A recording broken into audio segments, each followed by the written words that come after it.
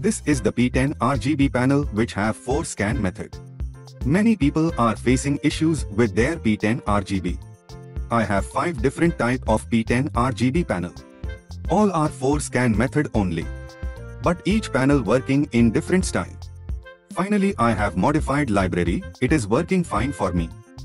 Here I have used ESP32 board my panel. It will work for Arduino UNO, Arduino Mega boards. Arduino UNO have less memory. So it will work for one panel only. Arduino Mega can support 4 panels. If you want to go for more panels, I suggest to go for ESP32.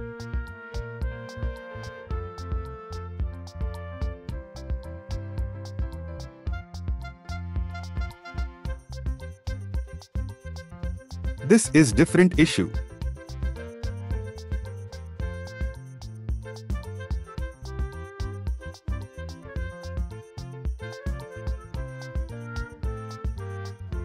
I have given blue color in program.